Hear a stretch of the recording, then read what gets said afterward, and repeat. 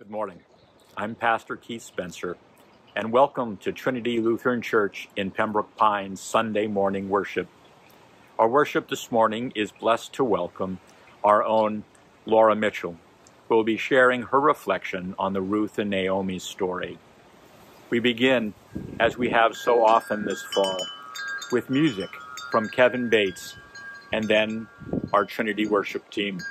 God bless, and thank you for joining us for our morning worship.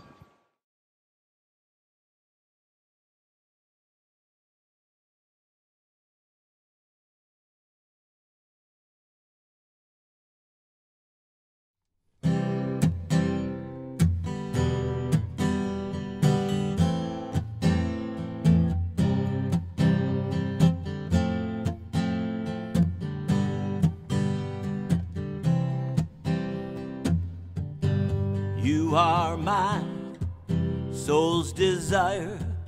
I was wandering all my days from my Father's house. From the heights to the depths, love was calling, calling out to me, just to bring me home.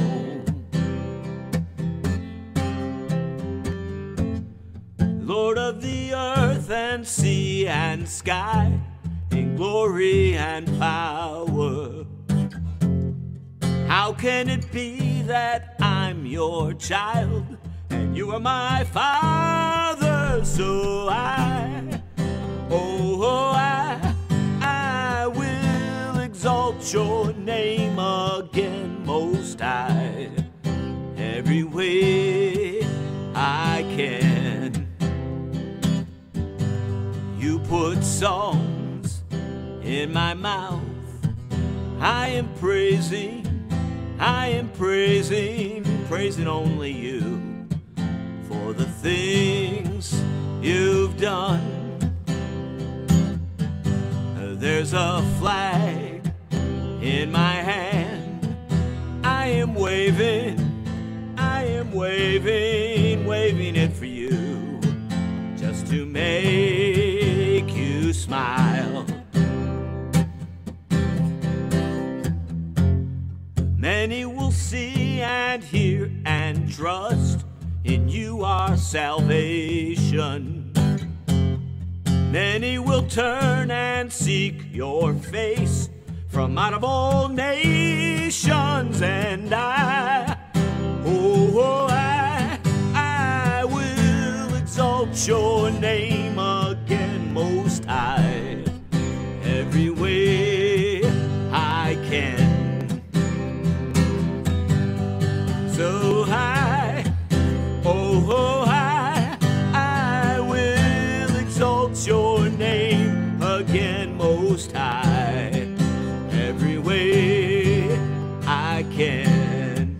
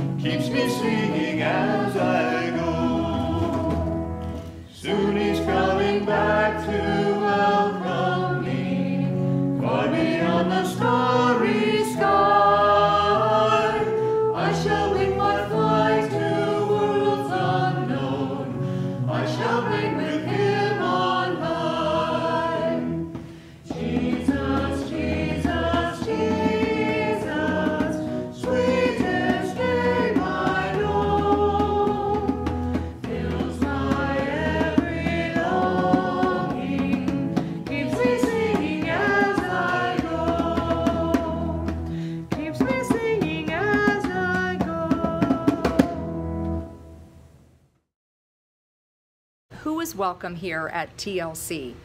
Whatever color, nationality, or race, whatever language, wherever you were born, whatever your immigration status, if you are 3 days old, 30 years old, or 103 years old, whatever your age, whatever your faith, or wherever you are on your faith journey, even if you've never stepped foot in a church before, if you are single, married, widowed, divorced, separated, or partnered, whatever your relationship status.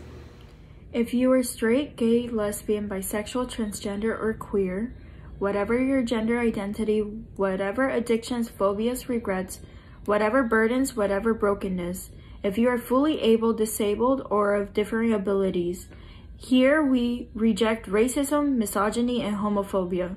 We reject the exploitation of all marginalized people. We reject using the Bible to abuse and wound. We confess our complicity. We commit to lives of repentance and reconciliation, of justice and mercy.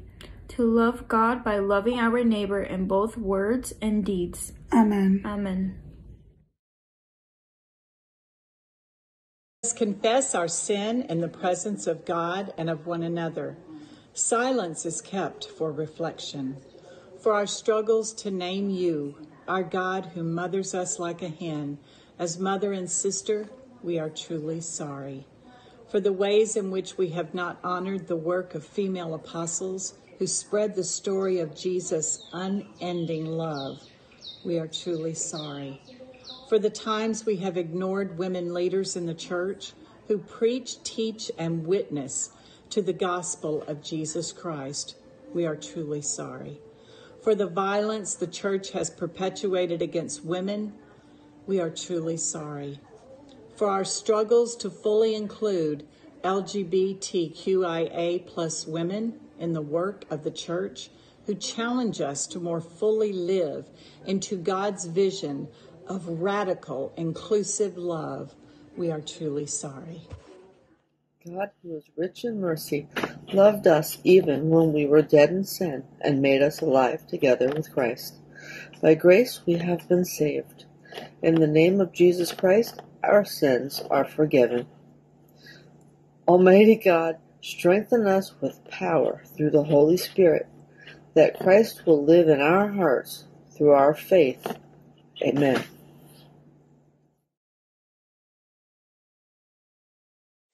My soul proclaims the greatness of the Lord. For Eve, first witness to your creating work in the world.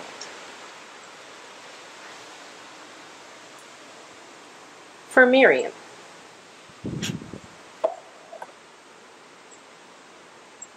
who witnessed your redemption of Israel at the Red Sea. For Rahab, who kept her wits about her and found a way to protect her family when invaders came. For Mary Magdalene, Mary of Clopas, and Mary Salome, who witnessed your ultimate redeeming act at the empty tomb.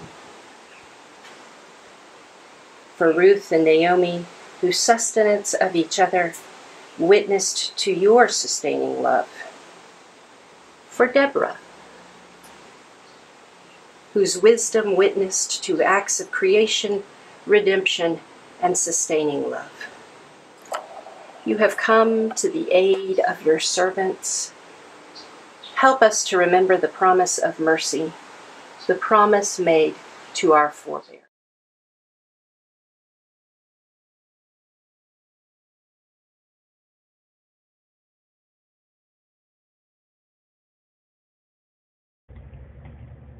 Just then, Boaz came from Bethlehem. He said to the reapers, "The Lord be with you." They answered, "The Lord bless you." Then Boaz said to his servant who was in charge of the reapers, "To whom does this young woman belong?" The servant who was in charge of the reapers answered, "She is the Moabite who came back with Naomi from the country of Moab." She said, "Please let me glean and gather among the sheaves behind the reapers." So she came, and she has been on her feet from early this morning until now, without resting even for a moment. Ruth 2, verses 1 through 23. Now Naomi had a kinsman on her husband's side, a prominent rich man of the family of Elimelech, whose name was Boaz. And Ruth the Moabite said to Naomi, "Let me go to the field and glean among the ears of grain, behind someone in whose sight I may find favor." She said to her, "Go, my daughter." So she went. She came and gleaned in the field behind the reapers. As it happened, she came to the part of the field belonging to Boaz, who was of the family of Elimelech. Then Boaz said to Ruth, "Now listen, my daughter. Do not go to glean in another field or leave this one, but keep close to my young women. Keep your eyes on the field that is being reaped and follow behind them. I have ordered the young men not to bother you. If you get thirsty, go to the vessels and drink from what the young men have drawn." Then she fell prostrate with her face to the ground and said to him, Why have I found favor in your sight, that you should take notice of me when I am a foreigner?" But Boaz answered her, All you have done for your mother-in-law since the death of your husband has been fully told to me, and how you left your father and mother and your native land and came to the people that you did not know before. May the Lord reward you for your deeds, and may you have a full reward from the Lord, the God of Israel, under whose wings you have come for refuge. Then she said, "May I continue to find favor in your sight, my Lord? For you have comforted me and spoken kindly to your servant, even though I am not one of your servants."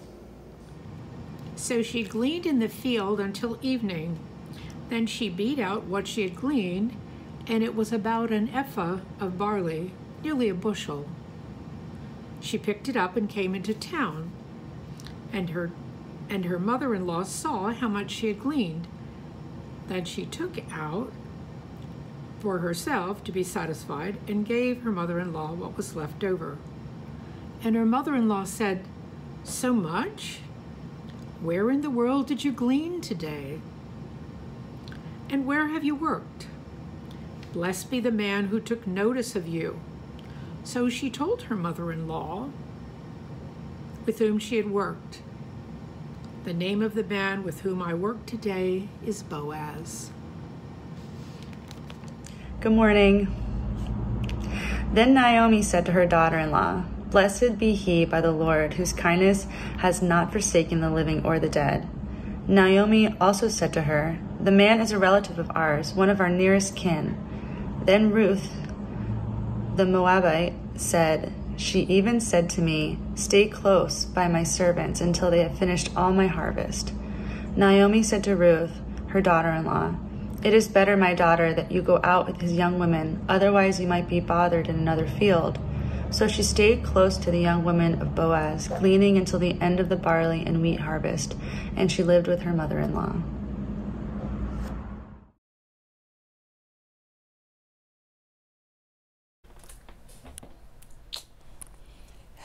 Good morning, everyone. Today we're going to talk about Ruth, Naomi, and Orpah, women of choice. The story is about women who made choices for their lives and relationships in the midst of loss, patriarchy, tragedy, and grace.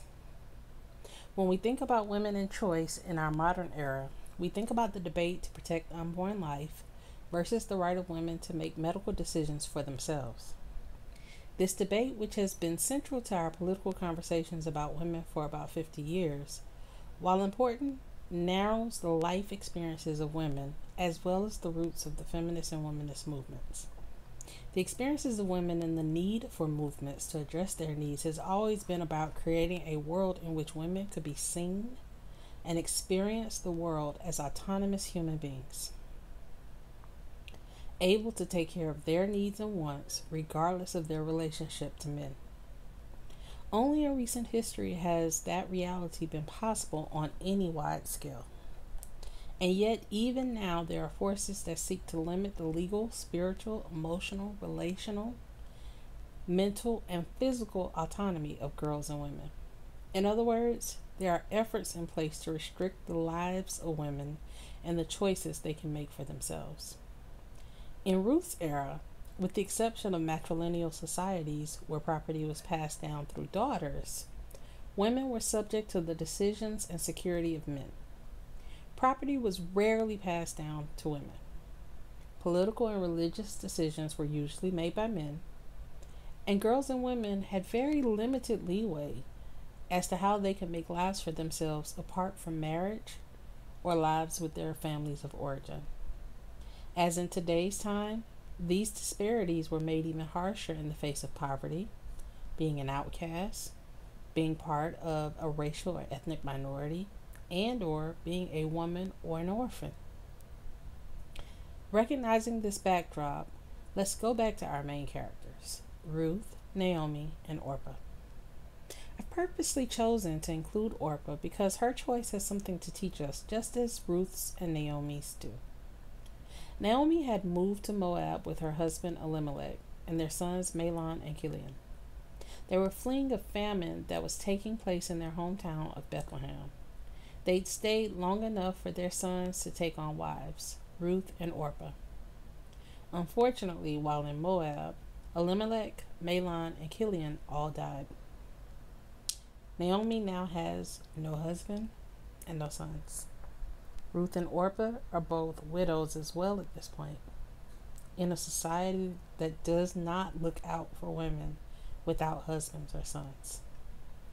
The normal course of action would have been to hope that another male relative would take mercy on them and take care of them, or to become a beggar for your subsistence. For those who were skilled women, they could use their creations to become merchants for their own goods. Presented with these options, each of these women made different choices, all valid and all with lessons for each of us as we weigh how to make decisions about our own lives. Naomi knows that in Jerusalem she has a house, her husband's family, likely her own family as well, and has a familiar place to grieve. While she had been in Moab a while and likely had built connections, it just wasn't home. She was a stranger there. They had a different religion, different customs, different ways of relating. Realizing she was going through a season of grief, bitterness, and heartache, she wanted to be home. She chose to take off on that journey. To me, Naomi represents our ability to look at our reality, what we have in our possession, and to make the best out of the worst situations. She knew she needed the familiar and the secure for this season of her life. There will be times we need our people. We need our familiar customs. We need our sense of home. Especially in times of tragedy and crisis, it is valid and stabilizing to go back to what has supported us in the past. Ruth represents the American spirit to me. Now, of course, I'm not talking about literally. Obviously, Ruth was not American. However, if you look at her story, it literally could have been written as the great American novel if she had been around during modern times. In the midst of tragedy, she takes off with her mother-in-law to a land she's never been to before to make a life with her. She gets there, takes on a low-income job, and through hard work and favor with the owner, she goes from being a foreigner to being the great-grandmother of future King David, as well as an ancestor of Jesus Christ himself. Literally, where's Hollywood when you need them? This is a story worth writing. But if that's all you see, you miss half of the story. Ruth's reasons for going with Naomi were just as important as the fact that she left.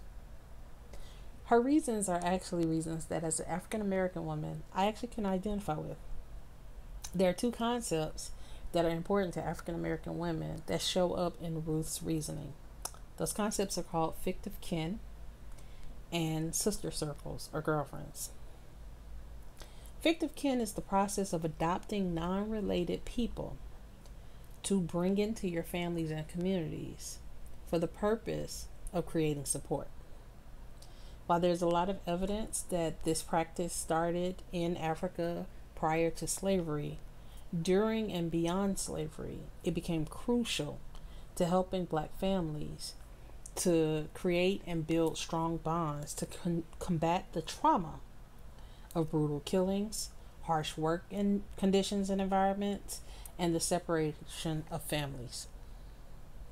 In the LGBTQIA communities, there's a similar concept called chosen families, and many individuals use it in order to create family in the midst of family and societal rejection. She knew Naomi needed her, and she knew she needed Naomi. Somehow Ruth understood that their destinies were tied together.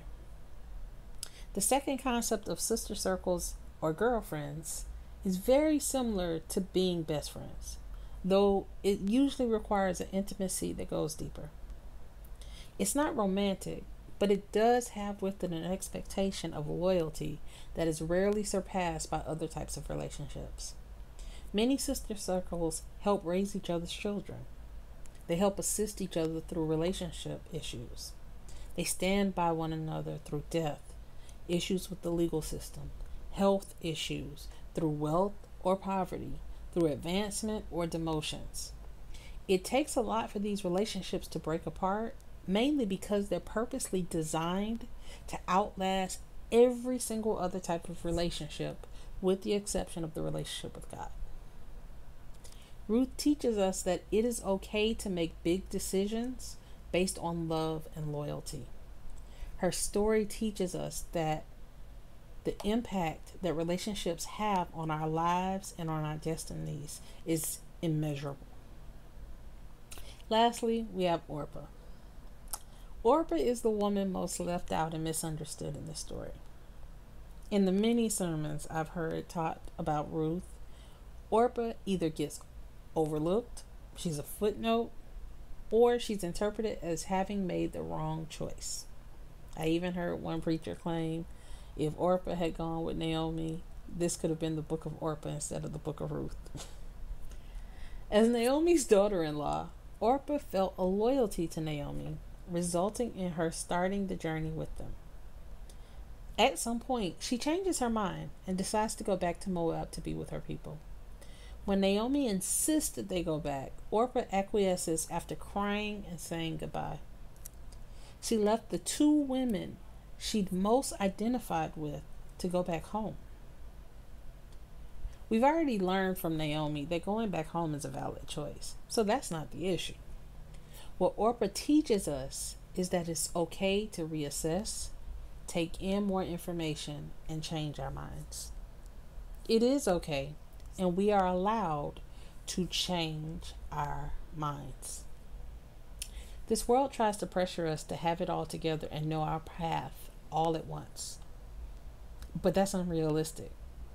I can't tell you the number of young people who I've counseled, especially young women, who feel the pressure to know every single detail of their lives by 19 and 20 years old.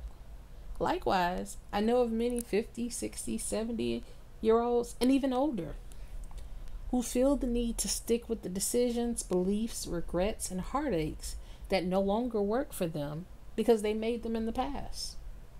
If you've learned more, if you've grown, if life circumstances have changed, it is okay to change your minds. The relationships between these three women pulled them through the most trying season of their lives that we're aware of. However, for those of us women seeking to navigate our modern world and circumstances, the choices these women made, with far less options than we have, are guides for us in making our own choices throughout our lives. I pray that this time has blessed you and that you will reflect more on the lives of Ruth, Naomi, and Orpah and how their lives can help influence your life. Thank you for this time.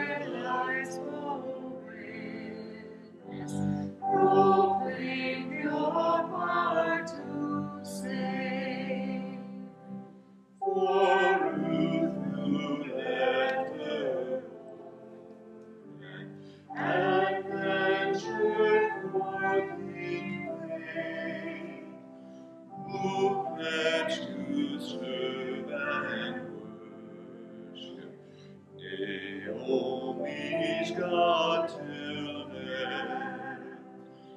We praise you, God of Israel, and praise more hearts set free, to bind ourselves to others in love and loyalty.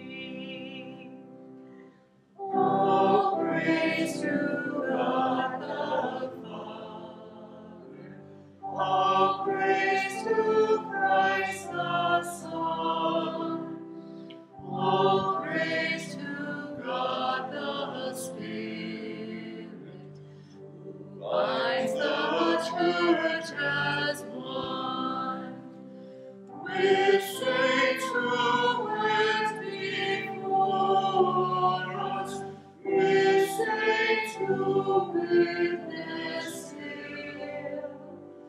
We sing glad hallelujah, and strive to do your will.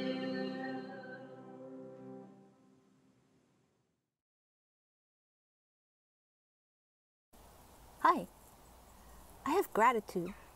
I have so much gratitude that I want to share it with everybody. I have gratitude for everything that's all around me. It's a marvelous feeling, and I want to share it with all of you. Gratitude. May we be a mirror of good health to each other and everyone. Gratitude.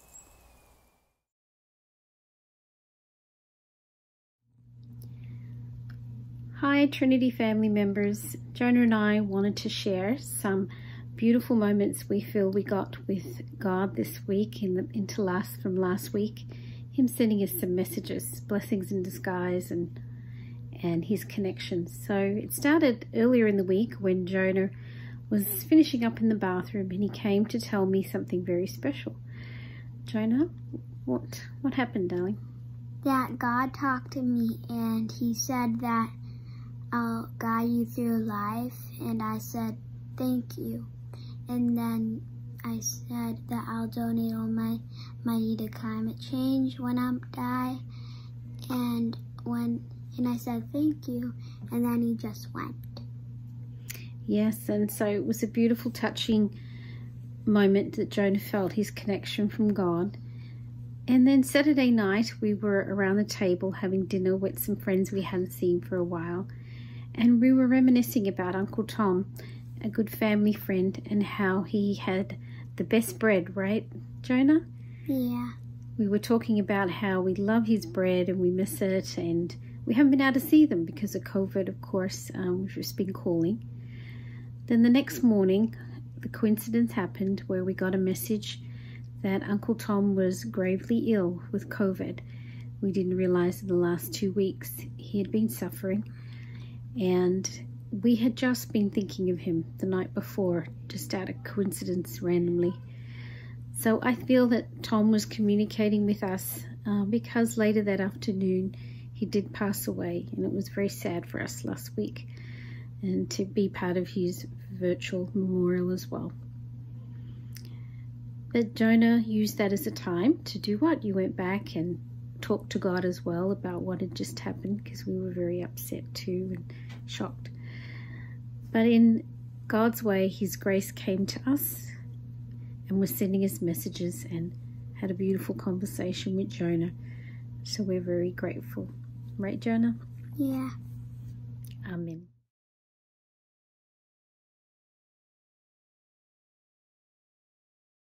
Eternal Spirit, Earth Maker, Pain Bearer, Life Giver, Source of all that is and that shall be, Father and Mother of us all, loving God in whom is heaven, the hallowing of your name echo through the universe, the way of your justice be followed by the peoples of the world, your heavenly will be done by all created beings.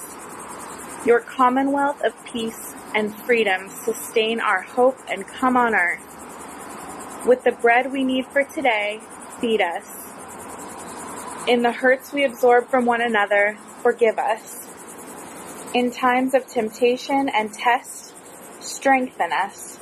From trials too great to endure, spare us. From the grip of all that is evil, free us. For you reign in the glory of the power that is love, now and forever. Amen.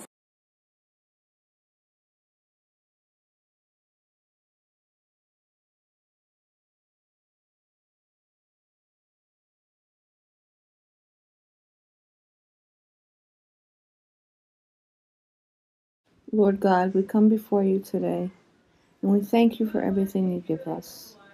Lord, we also keep in prayer those who need prayer. We pray for the world and our countries, and our country, and our leaders, our president. We pray for our pastors, Lord. We pray also for the children and families of El Centro, Carl, who is traveling. We pray for Mickey, Ann, and Sandra T. We pray for Ashley and Ryan, all teachers, students, and school workers. We pray for the Wingard and Bailey families, for Deborah Stewart, John and Kelly and families, for the Baumel family. We pray for Sharon and Floyd, Bev, Marshall, and Claire and families. We pray for Sylvia and her mom. Families who have pending medical tests, results, and procedures. For the Pennant family on the death of a loved one. For Patrick and his 4 children as they grieve the loss of their wife, mother, who died from colon cancer. For Ginger's uncle Edwin with stage 4 brain cancer. For Whitney's uncle Howard. For families, we lift up Claire and her sister, Jean, as she's in the hospital. For Sid, who has cancer, and his caregiver, Sandy. For the family and friends of Gina and Dave McKenzie. For Max, we pray for the Newton family, June, who is doing chemotherapy for breast cancer. We pray for John Walker's grandson. For Rick and Carlene's grandson, Jim. For Juan, who has accepted a job with Google and is headed to California. We pray for John, who will be heading back to Clark University in Atlanta. We pray for Diane, who had surgery. Prayers for healing and strength. For the Green family and the loss of their son and brother. We pray for Nikki Lawrence for healing. For Diane Nichols, Sydney, David and Janet, healing for Christine. We pray for Kathy in recovery, all who are feeling isolated. We pray for Bill, Edwin, Miss Bev, Selena, Scott, Carol, Mickey, Jenna, Diane. We pray for Richard and Devika, Andre and Nandita. We pray for Betty, Bernadette and family, Miss Margie, the Sandra Corbett family, the Steve and family, Claire and friends. We pray for Mark, Maya, and Olivia, Denise Salisbury. We lift up Robert and Diane, for Johnny, Grant Sr. and family, the Payne family, Cooper and Hills families, for the Hayes family. Lord, we lift up the Stewart and Slaughter and Gibson families, for neighbors, friends, and co-workers, and we pray for our Faith family. For the Gucci, Gerhardt, and Noonan families, for the O'Neill and Luciano families. We pray for the Dawson and Schaefer families, and for the Munson and Cozier families. We pray for Diane and family, Dottie and family, Sally and Skeeter, Ann and family. We lift up Sharon, Donna, Matt and Nicole, Amanda and Drew, Elizabeth and Kayla. We pray for Cruz and Everett, Ava and Miles, Pickles, Odie and Bella. Lord, we lift up Carrie and Patrick, Lisa, Danny, Healy, Gail. We lift up Karen, Terry, Dawn, Ray, and Mac. Lord, we pray for Rodney and Carol. And Lord, we pray for all of those who don't have someone to pray for them.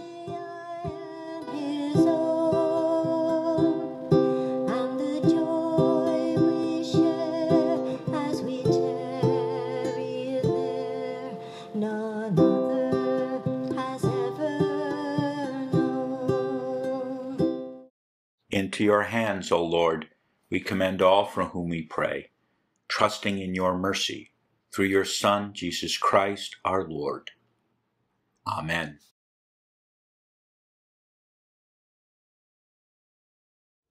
The peace of the Lord be with you always. The peace of the Lord be with you. May the peace of the Lord be with you always. The peace of the Lord be with you. The peace of the Lord be with you. The peace of the Lord be with you. The peace of the Lord be with you always. The peace of the Lord be with you always. The peace of the Lord be with you always. The peace of the Lord be with you always.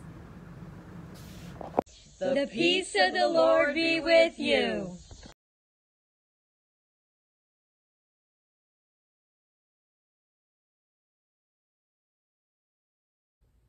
Neither death nor life, nor angels, nor rulers, nor things present, nor things to come, nor powers, nor height, nor depth, nor anything else in all creation will be able to separate us from the love of God in Christ Jesus. God the Creator, Jesus the Christ, and the Holy Spirit the Comforter, bless you and keep you in eternal love. Amen.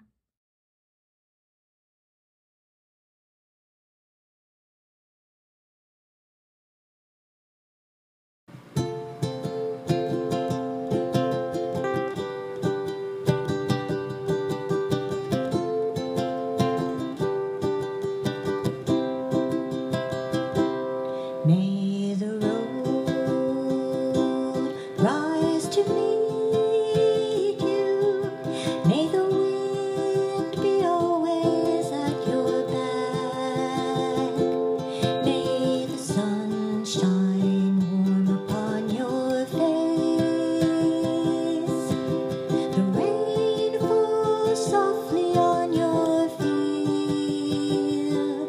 till we meet again. May God hold you in the hollow of his hands. May the road rise to meet you. May the wind be always at your back. May the sun shine warm upon your face. The rain fall softly on your fields till we meet again. May God hold you in the hollow of his hands till we meet again. May God hold you in the hollow of his hands.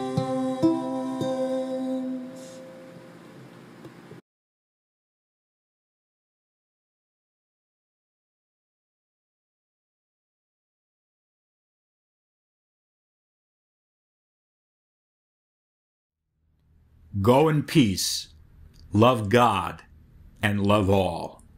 Thanks be to God. And let the people all say, Amen.